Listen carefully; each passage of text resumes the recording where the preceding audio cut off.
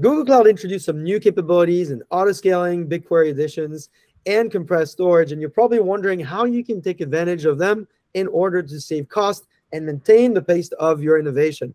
Well, today you're in for a treat because I've invited our global consulting team who works with organizations across the world with massive deployments, exabyte scale data warehouses, petabyte scale migrations, and who have developed a method for BigQuery optimizations. In fact, I have workshops they're going to talk to you about today. We're going to cover 3 topics. We're going to cover the specific accounts, their uniqueness, and how customers are taking advantage of them today.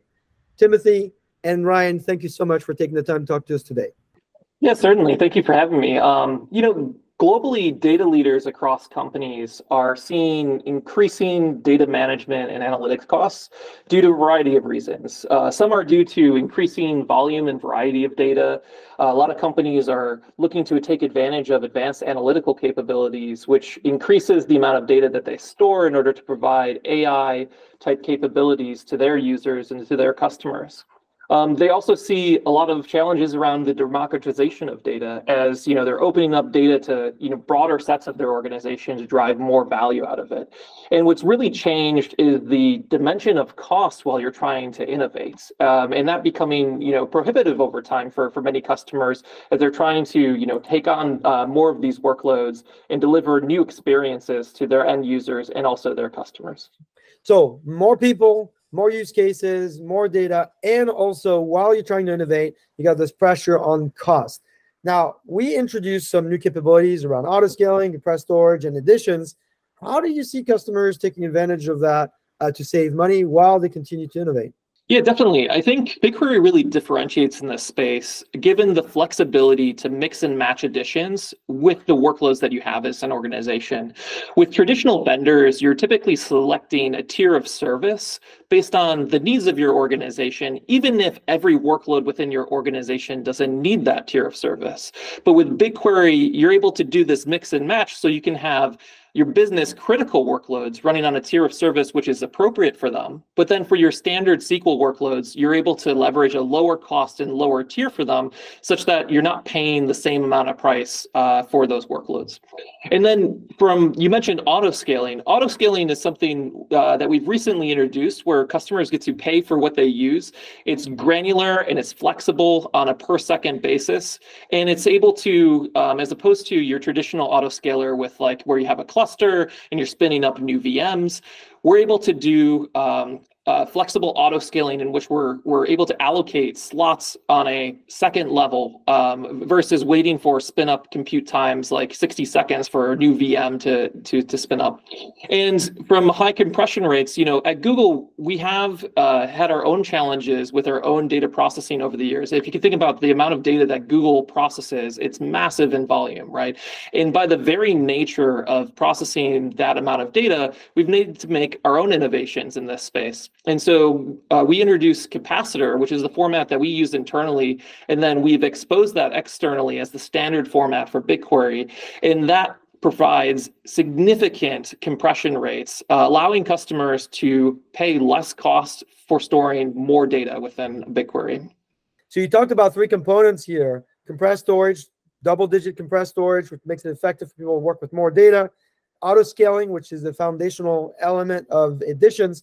So customers now can get flexibility and reliability across all their workloads. When you think about uniqueness of the Google Data Cloud, what are some of the other themes that can transpire and are useful for customers? Yeah, great question. So one of the features that our customers love is idle slot sharing.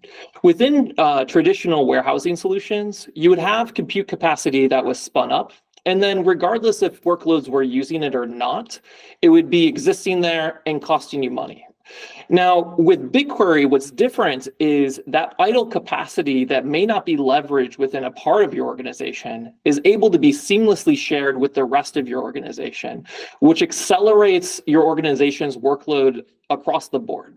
And because we make sub-second decisions on where the capacity goes, we're able to seamlessly go back and forth when it's needed from the original people who had reserved it. And also, BigQuery slots are stateless. So in traditional solutions, you would need to warm up a cache, and until that cache is warmed up, your queries are running slow. But because BigQuery has stateless compute capacity, when it's shifting the compute capacity around, it maintains the same performances and efficiency as before. And then finally, BigQuery scales fast, making decisions on a sub-second level. And so whenever capacity needs to be shifted from one point to another, that's something that happens in a moment of a second versus, waiting for virtual VMs to spin up. This is great, Ryan, because you've talked about the uniqueness of Google here, the specifics of the new technology that's introduced here so people can take advantage of it. Now, let's talk about specific customer examples here. Timothy, you have built a method on how to help organizations with cost-saving scenarios, just like the one we defined earlier. Let's talk about an example here. What was going on with the customer? Thanks, Bruno. We worked closely with one of our customers who migrated to BigQuery and were concerned about their cost post-migration. So what we did was we identified those high slot-consuming query patterns and worked closely with their teams to optimize those query patterns. So, for example, we were able to identify 20 plus such patterns, which we looked at closely and that we went after. And we were able to help the customer to save hundreds of thousands of slot hours a day. And as a result of this exercise, the customer was actually able to save costs by reducing their commitment by thousands of slots, right? And as a result, they were able to save millions of dollars based on this exercise that we were able to partner with them on. That's incredible. Now, as you work with other organizations, are you seeing patterns or maybe rules that people need to follow in order to fast track to cost savings? Sure, Bruno. We have partnered with customers to identify the top 1 or 2 problem areas to solve, which could have high impact in terms of cost saving. For example, by identifying the right clustering strategy for heavily used table, we were able to have a positive cascading effect on slot time across multiple reservations. Or for example, rewriting the way a query was generated by an application had significant impact across the board. We are also able to guide customers on how to use additions and the possible cost gains that can be achieved with the different options. By using a two-pronged approach of optimization and analysis, we were able to guide a customer on how to save with the correct additions offering. This would yield savings of hundreds of thousands of dollars per month on their critical reservation. In another instance, we were able to show that about half the slot time was incurred due to an anti-pattern. And so these are the things which get customers excited because they are not only able to use the power of BigQuery in terms of performance, but they're able to get the best value in terms of their investment. That's great, Timothy. And then I'm going to drill down on storage. I want to talk about workload management and compute optimization. So let's double click here. Can you give me some best practices first for optimizing storage? Sure. So in terms of storage, BigQuery has long-term storage, provides a long-term storage option where the price is half that of active storage. So customers can use best practices like partitioning, which would enable them to reap the benefits of this long-term storage. In addition, we've already talked about compressed storage or physical byte storage as compared to logical storage. And this is another area where customers can get cost benefits from. In addition to that, what we do is we encourage customers to move their data, or rather their cold data, for archival purposes to GCS. And again, that's where they can get cost savings in terms of storage. But the data is there for querying because you can use BigLake to query that data anytime you need to. And in terms of backup and in terms of time travel, you can reduce the amount of time travel by taking snapshots of your data. And that in turn reduces your storage costs. You don't have to pay for the storage when you take snapshots. And in case you need to copy your data from production to staging or development, what we recommend is use stable clones. Again, you're not going to pay for the storage, only just the delta. And so these are some ways in which customers can get better cost savings in terms of storage. So that's for optimizing storage. And what about workload management?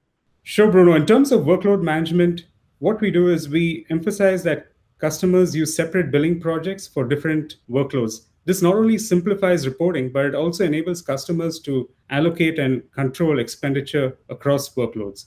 We also encourage customers to adopt different pricing models for different workloads and different use cases. So for example, we encourage customers to have separate reservations for compute-intensive workloads and separate reservations for BI or most spiky workloads. In addition, we encourage customers to make sure that they set up baseline slots for critical reservations. And of course, use long-term commitments for sustained usage and for better cost returns. And of course, we always encourage customers to use idle slot sharing in order to get the maximum returns on their investment. Thanks, Timothy. This was great. You gave us 10 best practices here across optimizing storage and workload management. Before we close, I want to talk about optimizing for compute cost and also what are some of the worst practices. So Ryan, what's your take on optimizing for compute costs? Yeah, definitely there's some best practices to follow for optimizing compute costs. The way that I would summarize it at a top level is minimizing the amount of data that you're scanning can minimize the amount of compute costs that you're incurring, right? So following table best practices such as partitioning and clustering can really help you process less data and make it less compute intensive.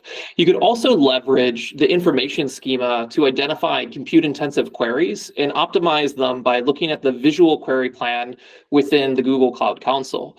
In addition to that, some of the things I'd like to recommend my customers to do is to leverage required partition filters on their tables, such that if I have an end user who doesn't know better and they just run a query without any date filters within that query, they don't scan the whole table because the required partition filter will present them with an error and say, hey, you missed requiring a particular filter for this table. Please require, an as of date filter, so on and so forth, right? And that really helps people who may not know any better when they're, querying the system for the first time to actually structure their queries in a way that makes them less cost intensive.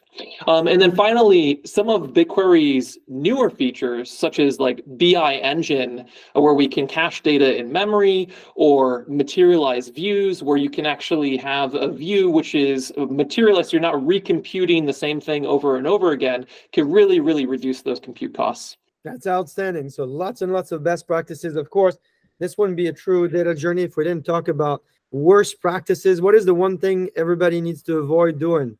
Yeah, so the top thing that people need to avoid doing is not leveraging the partitioning and clustering features. If you just enable those two features, that's like the easy button, and you'll be so surprised at how immensely faster your workloads run on top of BigQuery.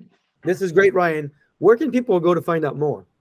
Yeah, there's a ton of awesome resources in our public documentation around, optimizing for cost, but you can also leverage YouTube, where we have query optimization videos, and you can learn more about how the query engine works and optimize based on your learnings there. And then if you're looking to engage with subject matter experts in this area, feel free to reach out to our Google Cloud consulting team, because we work with customers very regularly in helping them solve cost challenges so they get more value out of our platform. I hope people are going to take you up on all these resources and the BigQuery optimization workshops. Until next time, I'm Bruno Aziza.